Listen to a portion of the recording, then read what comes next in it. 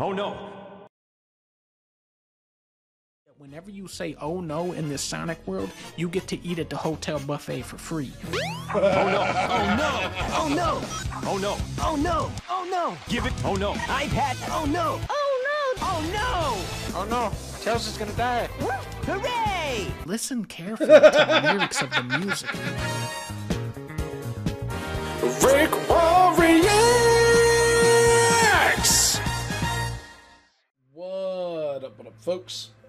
Tis RickWa, and for this video's reaction, I'm gonna be reacting to Sonic Adventure by Videogamedunkey.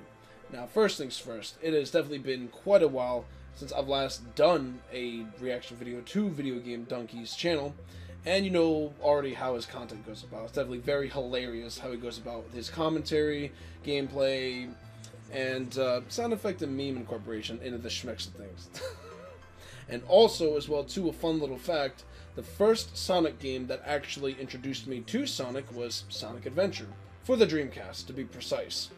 But I'd have to say, out of my favorite 3D Sonic games that I've played more times than not, I'd have to say Sonic Adventure DX Director's Cut. I've actually played that more than Sonic Adventure 2 Battle, but I did definitely like Sonic Adventure 2 Battle a lot because of the whole Chow Garden thing being in the schmicks of that.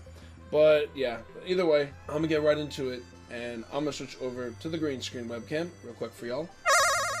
There we go, folks. Also, I hope all of y'all are having a wonderful day today as well, and please be sure to check out and support Videogamedunkey within his content creation journey, along with any other content creators that I react to, and supporting them within their content creation journeys. But before I get started with this video here, I would like to give a very special thank you to everyone for the positive support, from watching my videos to liking my videos, for the positive comments on my videos, sharing my content around, as that does help with the algorithm, and especially to all of y'all who have subscribed to my channel and made sure to smack that bell button so then y'all know when it is that I'm uploading new content onto my reaction channel. And I greatly appreciate the support thus far and going forward. Y'all are amazingly awesome, folks. Okay! And if there's any videos of suggestion y'all have for me, please be sure to comment that down in the comment section below. And if it is a video that I've already seen, then I'm not going to react to it, because then it is not a genuine reaction on my end. So just making sure to point that out. But without further ado, let's get started, shall we? Sonic Adventure was the first ever 3D Sonic, unless we count Sonic 3D Blast, which was 2D, and we have to ignore Sonic Jam, and Sonic R doesn't count either, because that's racing, and racing can never truly be 3D. When this came out, wars were ended. Computer and Video Games magazine called it one of the greatest games of all time. You're right. Edge magazine called it a worthy rival to Mario 64. Yep. You're right. It won every award, even the legendary Blockbuster Entertainment Award for Best Dreamcast Game that year, and that was the same year that Seaman came out.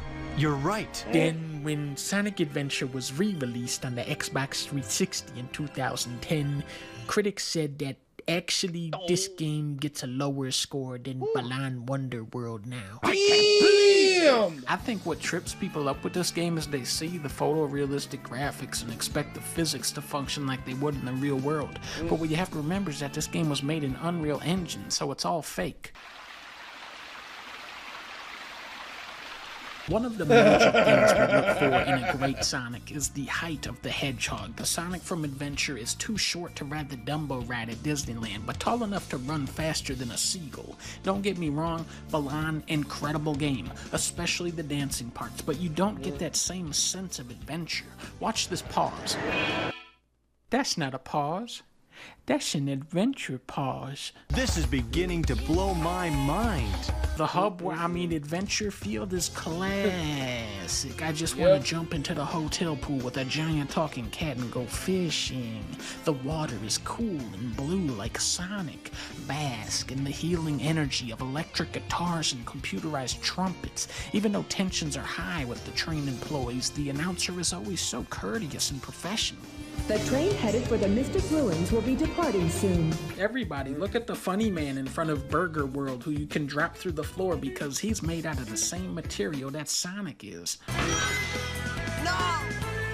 The world of Seba Adventure is very fleshed out with a lot of small details. Since this is a resort destination, the police all use silenced weapons so that they don't wake anybody up at nighttime. Ready?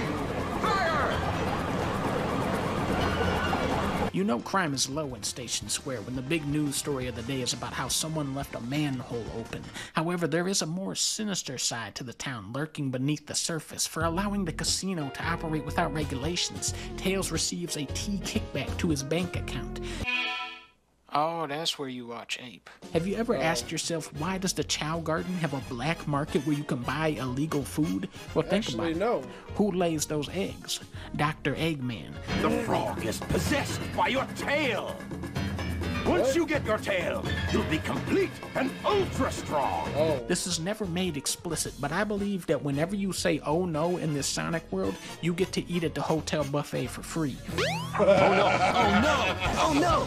Oh no! Oh no! Oh no! Give it! Oh no! I've had! Oh no! Oh no! Oh no! Oh no, Tails is gonna die. Hooray! Listen carefully to the lyrics of the music and you can learn a lot about the characters, their motivations. Tails, as we all know, wants to fly high in the sky. Knuckles is my friend, Knuckles is my ally, and he wrote this song himself, so don't anybody make fun of him for how stupid it is. The best of them, the best of them, tougher than leather. You can call me Knuckles. Like Sonic, I don't chuckle. I'd rather flex my muscles. Do not laugh at this. This is serious. Born on an island in the heavens. The blood of my ancestors flows inside me.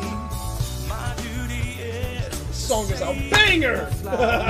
From the lyrics, I know everything about Knuckles now, but he doesn't know anything. What's going on here? Huh? Who are you?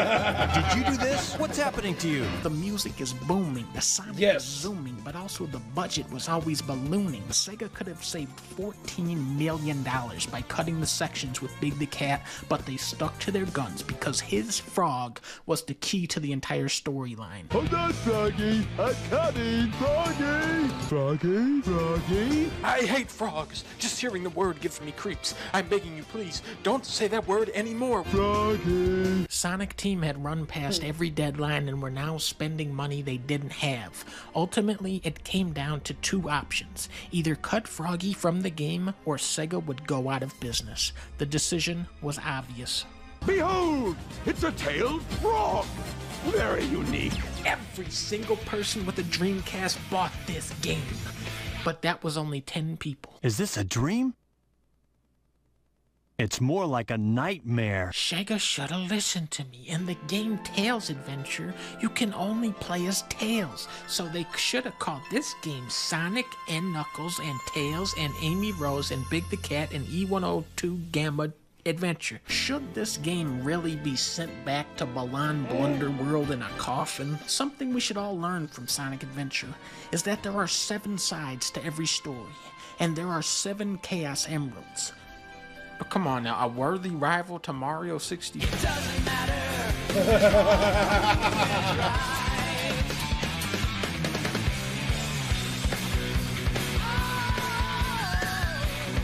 Yeah, I will personally say, I feel like the worst part about Sonic Adventure was the Big the Cat levels. Like,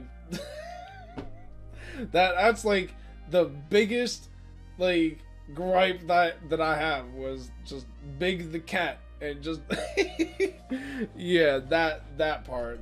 That was the most unenjoyable part of Sonic Adventure, to say the bare minimum at least. But everything else about it was pretty good, or amazing, actually. I found a lot of replay value in it, because I've definitely played the game multiple times. Honestly, more than Sonic Adventure 2 Battle, actually.